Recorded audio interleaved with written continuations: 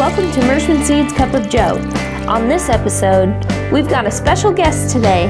Joe Sinclair from Quality Ag Services joins us to talk about the herbicide outlook and shortages for the 2022 growing season. Ben and Joe attended the MS Technologies Field Day this past week. Hear what they learned. Joe predicts the potential future of the Dicamba label. Hi, this is Joe Mershman. Welcome to Mershman Seeds Cup of Joe. Today we have a special guest. We have Joe Sinclair from Quality Ag Service, and of course Ben. And I really think we need to talk to Joe first, because Joe, being an expert in the herbicide world, been in business over 20 some years doing what? Yeah. Why don't you tell us? I mean, everybody's talking about herbicides and how expensive they are, and can you get them, and particularly glufosinate, glyphosate. Tell us what's going on. Well, we broke into this business 27 years ago, Joe, and we've never seen a year like this. The supply chain constraints, the lack of raw materials going into the products that we put onto the fields to protect the crop from pests like fungus, weeds, and insects. It's unprecedented to be this low on inventory at this time of year. So it's gonna be a struggle for our industry to be able to take care of the North American farmer in 2022. Well, Joe, are the branded products any different than the generics, or are we both in the same boat, or is there going to be, how bad is it going to be? I mean, we got farmers out there really getting concerned. We're hearing $90-some glufosinate prices per gallon, and I mean, what's really happening? Well, I will say this about the whole Midwest, especially corn and soybeans. A producer is going to need to have a pretty good idea of what it's going to cost him to plant the crop prior to going to the field. Nitrogen has more than doubled, and if you take that into consideration, phosphorus almost doubled, potash almost tripled from year ago levels. So you got these huge price increases in fertilizer. Corn requires a lot more fertilizer than soybeans does. So the University of Illinois, this is not counting the price increases in crop protection chemicals, but the University of Illinois' economics department put out a study that a central Illinois farm would lose $24 per acre planting corn, and on the same day they would make $170 planting soybeans. And that's available at the extension website for the University of Illinois. So I don't think a farmer is going to want to go to the field planning on losing money on his crop. So I think there's going to be a migration with intentions to plant soybeans. And when that happens, Chicago will find out about it, and then they will start trying to buy corn acres back. So the price of corn should go up. Now, what would change that? Maybe the nitrogen producers decide that they'll lower their prices and corn will be a more economical crop to plant. But you got a two-pronged sword here hurting the producer. Higher input costs on fertilizer and higher input costs on chemicals. And I'm sure at some point in our discussion this morning we'll go into why the chemicals have gone up so much. I think fertilizer, it's not very many producers that are producing, not very many mines that are producing, too few hands competing, and when you don't have enough competition and something like this happens where we get a nice price spike in the commodity, the few players in the fertilizer world are taking advantage. Let's go back to chemicals. Okay, tell us how the flow from the tech material to the manufacturing to the farmer, how's that supply chain? And I know they have the West Coast ports, and we got COVID, and we got all kinds of crazy stuff going on. Just kind of walk us through it. Let's start at the beginning. Everything that we spray on a field comes out of a well or a mine. It's not some kind of pixie dust that a magic wand gets waved and it becomes a chemical. So the two highest priced products, or the highest percent increase products, are glyphosate, people know it as Roundup, and glufosinate. which people know it as Interline or Liberty. Those two products come out of the ground in a mine process that mines yellow phosphorus. Yellow phosphorus is the base raw ingredient that you start with, and then you make chemical reactions. And it takes a while, but after it's been processed in enough reactions, you wind up with the chemical in the jug that we spray. China is where most of the yellow phosphorus mines are for glyphosate and glufosinate. Bayer now has a mine out in Idaho, is about the only one in the United States. But China is having their Winter Olympics this year, and they don't want to look bad to the rest of the world. So they've shut down their coal-fired power plants that supply the power to these mines in the Yunnan province. So you got a shortage of the raw ingredient. So production is switching to other places like India, other Asian places. But you don't just start a mine because there's a shortage that day. Significant capital expense to do it. So these companies that want to do this, they're a little bit leery, because all China would have to do to get all the yellow phosphorus that the world needs would be to turn the switch back on. So they're a little bit reluctant to make a large capital investment to start a new mine. So we got that product shortage. Once they do get it mined out and get the active ingredient built to come to the United States for formulation, they'll ship the technical glyphosate over here at 90% and the technical glufosinate over here at 92%, and then it'll get formulated into the products that we spray. The ports are jammed up. There's ships, I think somebody said last week there were 77 ships waiting to get unloaded at Long Beach, California, and over 100 at New Orleans. So you got these supply chain. What's that compared to normal? To put it in perspective. Normal would be 2 or 3. And now there's 180 in the United States waiting to get unloaded at just 2 ports. So you got things going on, like ships are leaving New Orleans and going to Mobile Bay to get unloaded and then get trucked back over to Houston, where they're going to be formulated, or Mississippi. And it's just, there are 6 or 7 loads of freight waiting on every truck in the United States right now. So the supply chain is being stretched. People are going to have to pay higher prices to get in front of the line to get your stuff. You talk about getting in the front of the line. Ocean freight used to be $2,000 to $4,000 per container. Right now, Walmart, Amazon, the box stores, they've got their Black Friday specials coming up for Halloween, or for Thanksgiving. Halloween will be the next big holiday. but they can't have a Black Friday special with an empty store. You're not going to have a doorbuster say, here's a coupon for something that we hope we'll have for you sometime after St. Patrick's Day. So they're buying up all the ocean freight, and it's bid up to now $20,000 per container. Well, if you've got formulated product, you can get 4,000 gallons in a container. That's $5 a gallon for the freight that used to cost you 50 cents. So it's out of control on freight, and there's going to be product delays.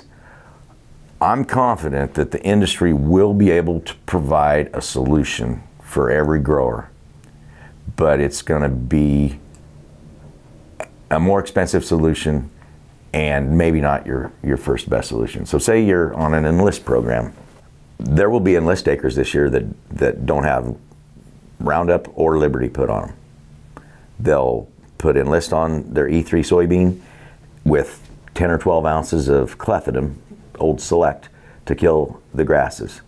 So you'll have an old school non-GMO solution for your grass control, and a high-tech value-added trait that you can kill your broadleaves. So we'll see that this year. So we'll get the weeds killed, we'll get the bugs killed, we'll control the fungus, but we might not be using our first favorite choice, and it's definitely going to cost more money to protect your crop from pests in 2022 than ever in history. Is there any chemical that's going to be adequate supply? I mean, there's no supply chain issues. I mean, made in the U.S., got plenty of supply.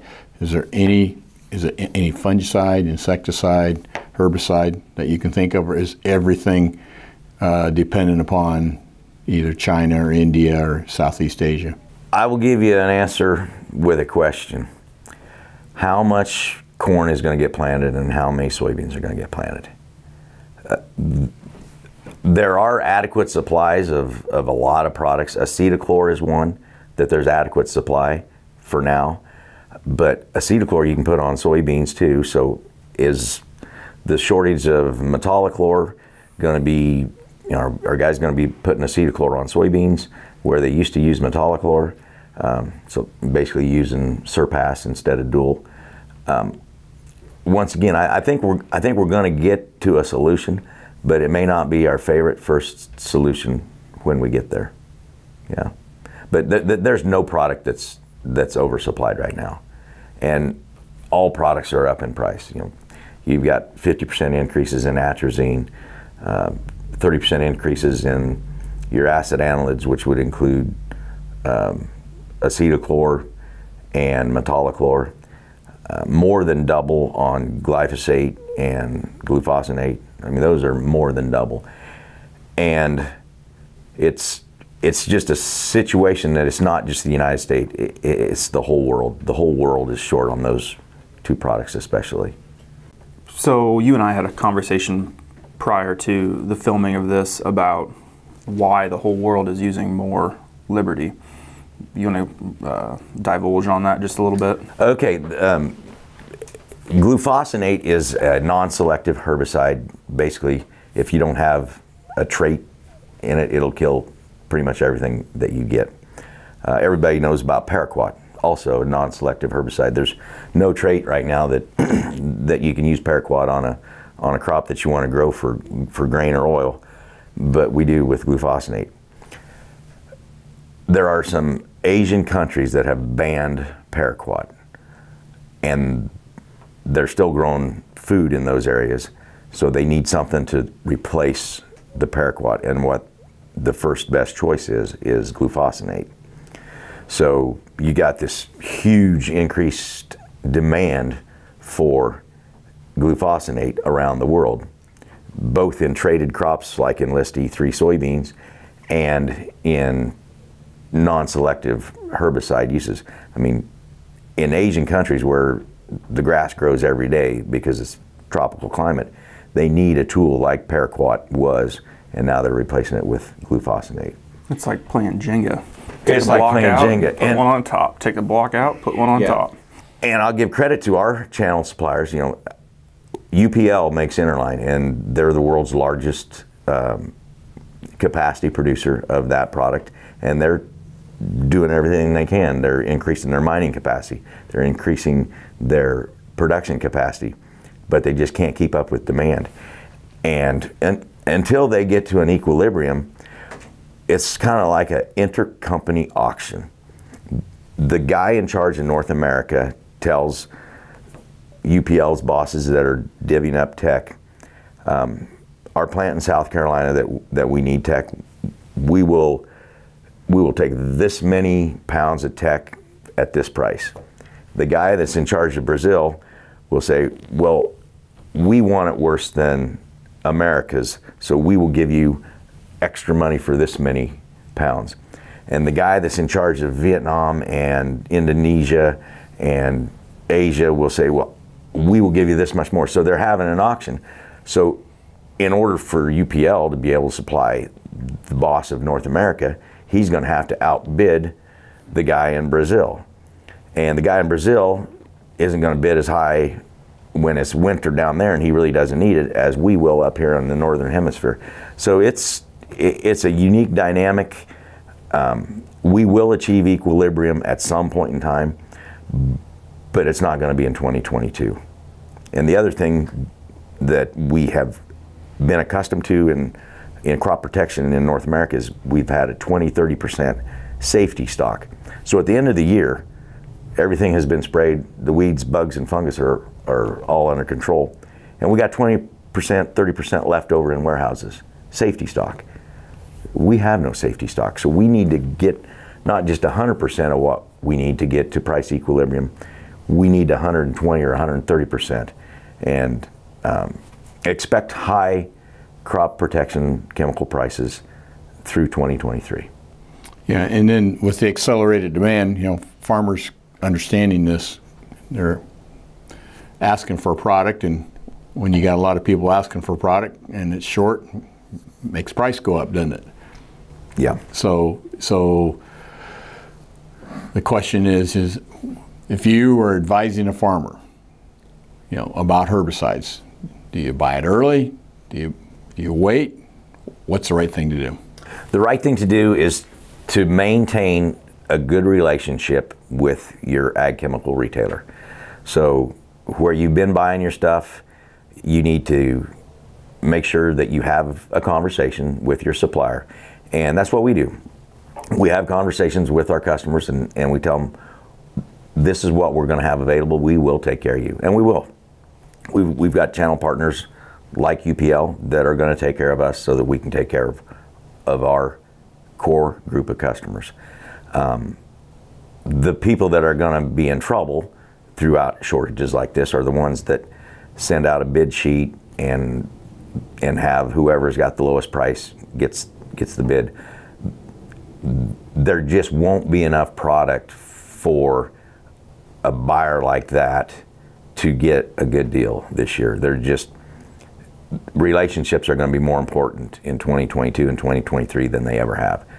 And if you're just a transactional buyer where you send out a bid sheet and try to get the best price, changing suppliers every year, those suppliers are going to take care of their core group of customers because they don't have that 20-30% extra in their warehouse to try and pick up some incremental business off of a bid sheet. They're going to be doing the best they can to take care of the customer that they take care of every year, year in and year out. So if you've been buying from somebody for 10, 20, 30 years, they'll take care of you. Don't worry about it too much. Don't worry about it. You're just going to pay a little more, but you're going to get product as opposed to not have product. And these retailers, Quality Ag included, we have to compete with all the other retailers. So farmers aren't going to get jabbed by the retailer. They're going to get jabbed by the global economic situation, which would include some anti-competitive pricing practices by the mining companies and the chemical companies, which there's a pile of chemical companies. They got to compete against each other the same as the retailers do. So it's going to be competitive all the way through to the farm gate. It's just they're going to be competing at a price that's here instead of here. Everybody's floating on the same ocean. Well, Joe, that has to help our listeners on podcasts and also our watchers on Cup of Joe to understand the situation, because we're hearing so much, and of course you read it in the blogs and you hear the conversations going out there, and it's good to hear it from somebody that's on the front line fighting the battle every day. Well, I just want all the viewers on the podcast, or if you're listening on your phone, know what your expenses are going to be before you pull into the field with the planter. And it might be a situation where you call up your seed dealer and say, I'm going to bring you back 400 acres of seed corn and pick up 400 units of Mershman Enlist E3 soybeans this year. I'm not going to have corn on corn this year. And I think those will be the first acres that switch, are the corn on corn acres. I think they'll just naturally switch to soybeans. And then I think there will be some acre competition with commodity prices where corn's going to have to bid up to get the soybean acre. But it's going to have to bid up hard because it's just so much more expensive to plant a corn crop than a soybean crop. And right now you can't pencil a corn crop. Corn on corn, you got extra insecticide expense, extra seed expense, you got the extra nitrogen and phosphorus expense. It's an expensive crop to grow in 2022. And I think growers need to know what their costs are and then decide what they're going to plant, corn or soybeans or wheat or milo or hay. Yeah, and we've been talking about the wheat option, particularly on the marginal ground. I mean, instead of, you're not going to fight the chemical herbicide problem as much. Some areas that use certain broadleafs for wheat, but for the most part, in the northern areas, they don't use any herbicides, and it's just basically inputs of your fertilizer. So we are seeing, maybe an uptick a little bit on wheat acres in the marginal areas, and we still have a good supply. So that's what I was going to ask you. How is the wheat supply? We are sold out of our Maddie, but we have a real good supply of Katie, and Katie's that ultra early, which really ties in well for a guy that says, okay, I'm going to shoot that double crop in. I mean, wheat does make sense for certain farmers. We tell a farmer, if you really want to get serious about the wheat business, you need to have a drying bin. In other words, take that wheat off at 18% moisture, throw it in the drying bin, fill it up about half full, good air, and bring that moisture down. And then you'll pick up enough days that you can go ahead and plant that double crop, and you'll be planting it in June, when we're still getting some rain yet, and you got a real good shot. I know the farmers that did that this year are looking at a pretty nice yield this year potentially on their double crop soybeans. So it takes a little bit more work, a little bit more management if you want to do that double crop thing, but it can work. And then of course, we've got the varieties now that have really good scab tolerance. We've got the varieties that stand, they're shorter, you have less straw to fight. And we're getting the ultra earlies like Katie that make it possible. So like you said, I think you gave great advice. Tell the farmers, do your costing, see what makes sense, and then apply whatever works on your farm, and then talk to your relationship herbicide buyer that you've been buying from, and get a plan together, and we'll get through it. And then, like they say, the cure for high prices is high prices. And it'll get fixed. I'm afraid it won't get fixed in 2022, but maybe there's light at the end of the tunnel in 23.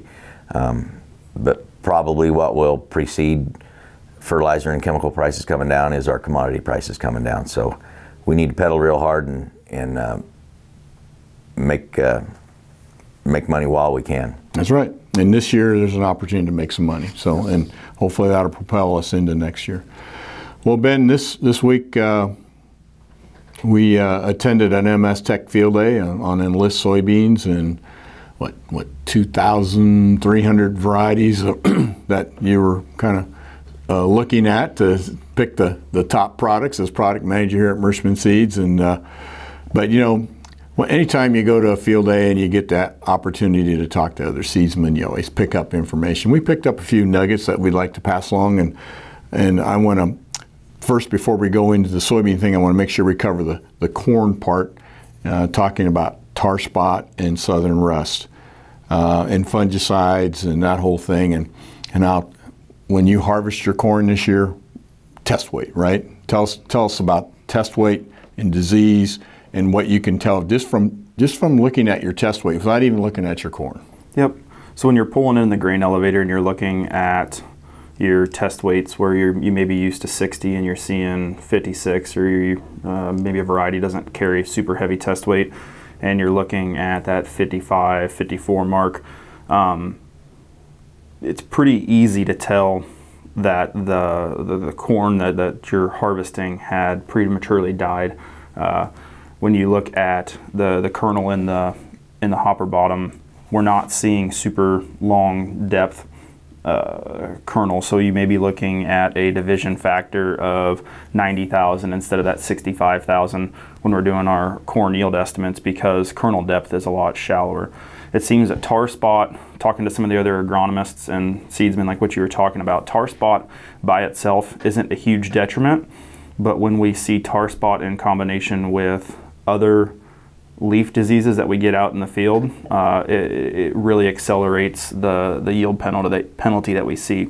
2 years ago, it was gray leaf spot and tar spot. When we got those into combination, we were really seeing a 10, 15, 20 bushel yield drag. This year, from the Mississippi River east, from kind of what I'm hearing from our sales managers and other agronomists, is that it is tar spot and southern rust.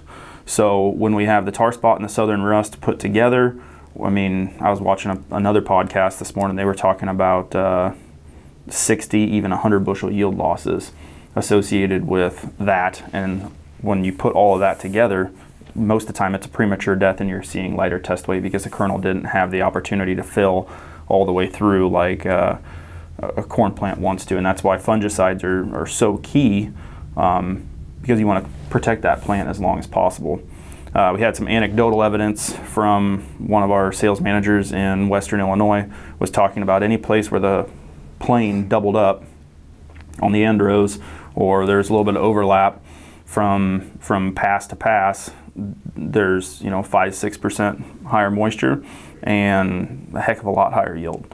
So this is going to be one of those things where tar spot isn't present when you're pulling the trigger at tassel time.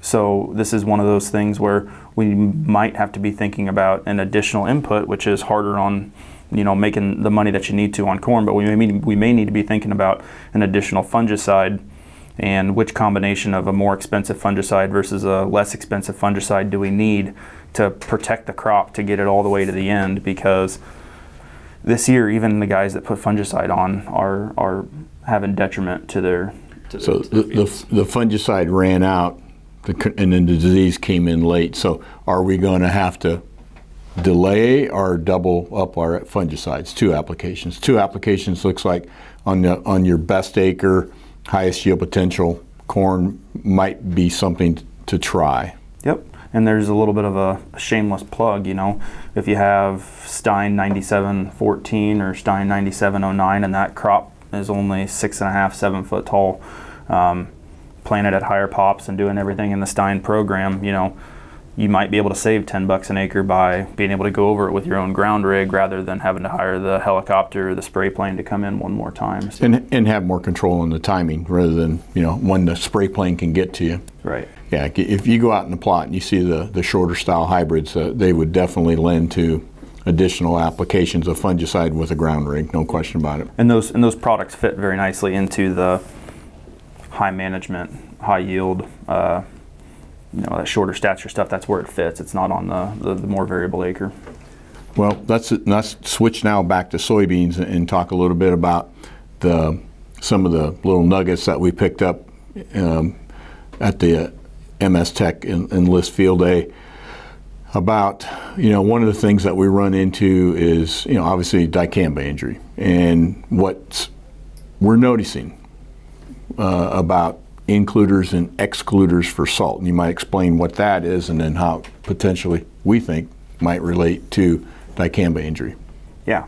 So an excluder versus an includer on soybeans, most of the charts that you look at when you're opening up a seed guide will talk about includers versus excluders, and that's for the saline acre that has high salt content. A lot of irrigated ground ends up being higher salt, so they want excluders. Correct. So basically that plant has the ability to take water up and keep the salt out of the water without having a detriment to most plants. When they take the salt in, it's actually a detriment. They're not getting the water that they need. So it's like drinking salt water. Yeah. You end up more thirsty at the end of the day. Moves up the plant, stunts the plant. Yep. The excluders keep it in the roots. Yep. It'll let it move up. Yep. So talking to some of the breeding guys up at this field day, it's just anecdotal, and you're hearing about certain varieties are handling and recovering from these dicamba symptoms faster. It may only take one node versus 3 or 4 nodes that are affected.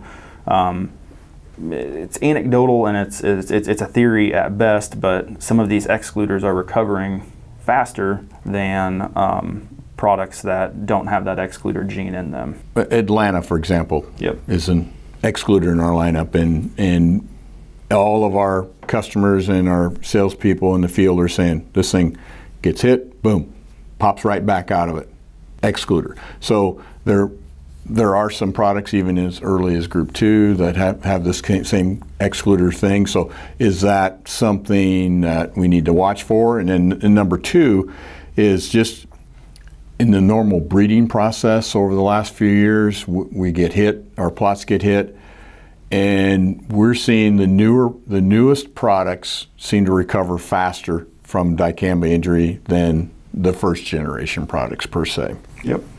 So this is something we're watching, so we're passing it on so you can watch too. Now, the other little tidbit we talked about is the Extend Flex architecture of the soybean. As we're talking to other seedsmen, they're saying the Enlist beans are bushier. In other words, they have lateral branches, and lateral branches have pods. The appearance of a lot of the Extend Flex products are single stem, no branching.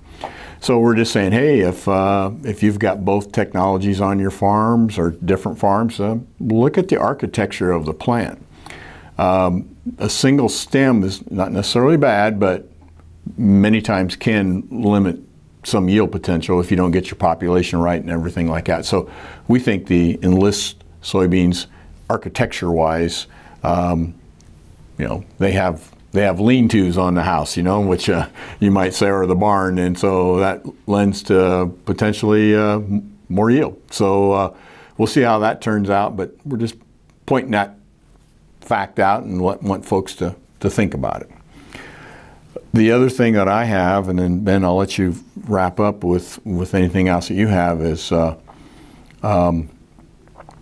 we believe that EPA is meeting next week with Bayer Monsanto to talk about this off-target movement, and it's going to be a serious conversation. So we'll see what comes out of that. Obviously, nothing's going to come out the same day, but within the weeks following, something will come out. So we have a hypothetical here, okay? That's hypothetical, and again, our job is to try to talk about what could happen, may not happen, but just to get you thinking. And and then you can even say, Joe, you're delusional. You're out of it. So, but it is theoretically possible that the EPA will say, you know what, this dicamba off-target movement, not only on soybeans, but the trees and ornamentals and everything is out of control. We're going to either have an extremely early cutoff date for dicamba, or we're going to ban dicamba completely for post-application. And it will be a pre-emerge product only. And that would be a big blow to farmers that like the dicamba system. Knowing how, not all farmers, but a few, there's a few renegades out there say, my back 40 is my back 40, I'll do what I want, nobody's going to tell me what to do. They may go ahead and spray whenever they want, and the off-target movement won't be any different, even when they change the label and said it's only going to be a pre-emerge or a very, very early cutoff. And then in 2023, the EPA says, we had all this movement, there's only one thing we can do. We're going to ban the sale of dicamba soybeans, period. Because if the farmers won't follow the label, applicators won't follow the label, we just won't make it available. So in 2023, we could lose the technology completely. Now that's probably the most bizarre thing you're going to hear from me in quite a while, but it is theoretically possible that could happen. That scenario could happen. There's a lot of people say never. So the responsibility of farmers and whatever the label is, that's the key. If we want to keep these technologies, we have to follow labels and be responsible, because if we don't, we're going to have somebody controlling what we do in our back 40. So that's my 2 cents. Ben, do you have anything else as far as the agronomic side? I know we could talk about yield already, and one of the things that I've suggested this year, rather than talk about the 300 bushel corn or the 85 bushel soybeans, let's talk about varieties, because not everybody gets 300 bushel corn. Not everybody gets 85 bushel soybeans. And I don't know about you, I would bet the farmer that's raising 50 bushel soybeans and 180 bushel corn worked just as hard as the guy that was doing the 300, and some of it's 1,000 variables we don't control. So we think it's more important to talk about varieties, because really we want to get you in the right space so you have the highest yield potential. Correct. Because otherwise it sounds like a broken record. I mean, if you tune into any podcast or watch anything from other seed companies, they're all talking about their 300 bushel or 80 bushel soybeans, and it gets a little bit, I don't know about you, but it gets a little bit old. It's like when I talk to farmers, they say you never want to be the first person to say your yield. You always want to be the last person. First liar never had a chance. That's right. So anyhow, do you have anything else? I just wanted to thank Joe Sinclair from Quality Ag Service out of Albia, Melrose, and what's the third location? We've got a store and agency, and we're building one up in Buchanan County right now. Gotcha. I just wanted to thank Joe for coming on and passing along all the awesome information. If somebody wanted to contact you, how do you contact Quality Ag Service Incorporated? We're on the World Wide Web at qualityag.com, and there's a toll-free number there. I have actually 3 things I would like to close with.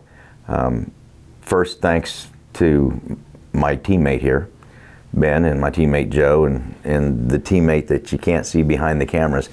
But we do have a team approach, and our team includes our vendors and our customers. So we want to thank all them. This will probably be the last second thing, and this will probably be the last podcast that a lot of our viewers will see before they go to the field. And our most important job is to get home safe the day that we, every day. So be safe. Harvest seems like there's a lot of running around and people get in a hurry, and that's when mistakes that cost safety happen. So please be safe. And last thing I would say, if you're not quite ready to go to the field, walk out into your corn, guys, 100 rows, and push on the stalks and see which fields you need to pick first by which stalks are going over the quickest. We're seeing some crown rots. There's anthracnose growing. We've got stalk rots that are going to be a factor late season. They're not a factor right now, but if you go out into your cornfields and just walk out there 100 rows, push a stalk over and see how your corn's standing, and maybe you don't go to the driest field first. You go to the one that's got the weakest stalk. Good point. Very good point. And of course, you can do the pinch test too. You know, up above the ground, see how the stalk's deteriorating. So farmers know all that, but that's really good advice. Well, that brings us. Well, I got one more thing. Today we film on Friday, and today we're having a pizza party at noon. If you stick around, Joe. I mean, and why do we have a pizza party? And that's because anytime we get 100% purity or 100% germ, that's like a state championship to us. And we just, yesterday Iowa State University sent in a report on our MAD E3, and we had 100% purity. The germ was 94, that's a really nice germ, but 100% purity. I've never ever seen 100% purity on our wheat. And I'm telling the guys in the plant, I says, with our color sorters now, it's getting too easy for you guys to win, you know, but we're still going to celebrate. So quality is important to Mershman Seeds, and we work very hard at it, and the improvements that we made in our plant the last 2 years are really starting to show up on the quality side. So let's go to the corny jokes. Now, some of you may have heard these, but they're still pretty good. Okay, and these, I got 2 cow jokes and I got a sports joke, because I thought the sport one we need to throw in. And these came from Dave O'Hara and his friend Colette.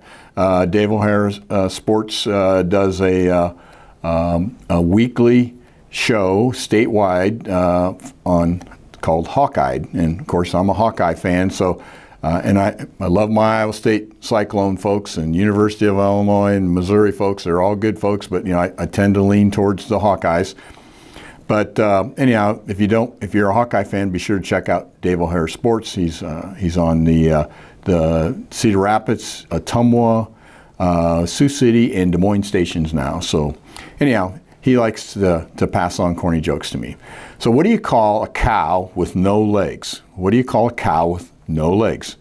Ground beef, okay? What do you call a cow with 3 legs? What do you call a cow with 3 legs? Lean beef, okay? Now, this one here you might enjoy a little bit. What is the quietest sport? The quietest sport. Now, we're not talking about chess, or not talking necessarily about golf. Think about what would be the quietest sport? Bowling. And Ben, you're supposed to say, why bowling? Why bowling, Joe? Because you can hear a pin drop. Now that one's not too bad. Thanks, Dave and Colette, for the jokes, and I hope, again, all of us here wish you a safe harvest and a profitable harvest, and looking forward to getting ready for next year and do it all over again. See you next week. Thanks for listening to Mershman Seeds Cup of Joe. Don't forget, you can also listen to us on your favorite podcast platform.